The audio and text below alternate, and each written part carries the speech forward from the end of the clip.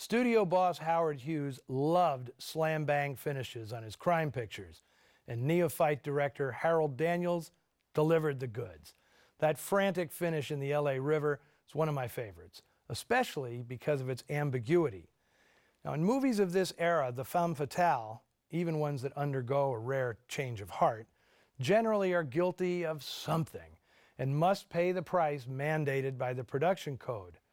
Joan Dixon merely walking off at the end feels a bit ahead of its time, like a movie from the 60s or 70s rather than one shot in the early 50s. Of course, anybody who's seen Them might have expected giant ants to emerge from the LA storm drains to devour Dixon as she tries to escape. Now, I've had several people ask me, where exactly is Joan Dixon going at the end of the film?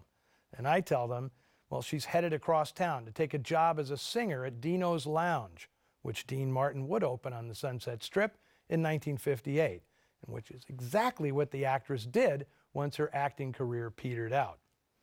Roadblock was originally intended for director Don Siegel, who turned in a brisk and entertaining job on The Big Steal, Robert Mitchum's comeback caper following his arrest for marijuana possession in 1948. But it was Harold Daniels who finally got the assignment. He had only directed 3 features before this, one of them the insanely bizarre 1949 production The Lawton Story, a religious exploitation picture produced by Carney showman Kroger Babb and co-directed by William One-Shot Bodine. Now, Daniels was a former actor who figured he'd have a longer career behind the camera. He brought Roadblock in ahead of schedule and under budget, but if he expected to earn more prestigious projects for his efforts, he was sorely mistaken.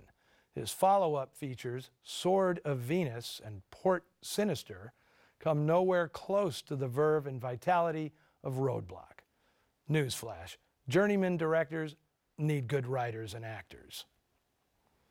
There is, however, one legendary film on Harold Daniels' directing resume. In 1956, he was hired by American National Films to direct a picture called Bayou, a swampy backwoods melodrama starring Peter Graves and Lita Milan, shot on location in the Cajun country of Louisiana. United Artists distributed the film in 1957, and it did absolutely no business, until years later when an enterprising showman named Mike Rips bought the film from UA. He hired one of the film's more colorful co-stars, crazy man Timothy Carey, to reprise his role as a crazed Cajun storekeeper whose rape of Lita Milan is the plot's big pivot point.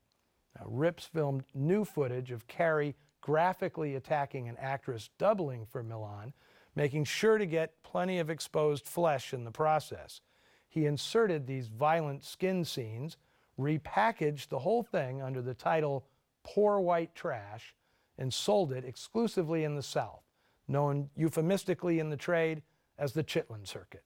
It turned out to be one of the highest grossing films of 1961.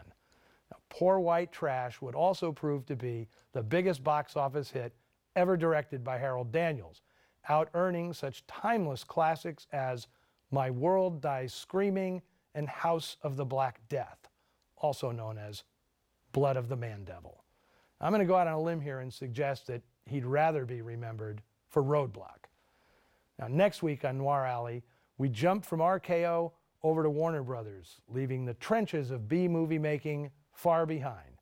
Instead, we'll be mingling with royalty as we present Humphrey Bogart and Lauren Bacall in the oddest of the 4 films they made together, Dark Passage. Now, as always, you're invited to get online and share your thoughts about today's movie or anything else noir related on our Facebook page and Twitter feed. Until next week, see you in the shadows.